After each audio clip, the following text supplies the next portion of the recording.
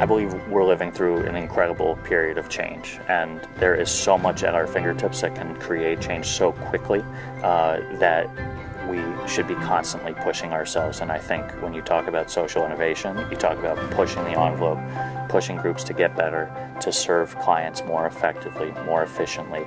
Change is always possible. We can always get better. And so the social innovators that we're seeing coming together in Boston are an example of all the things that we can do better for our community and for our society.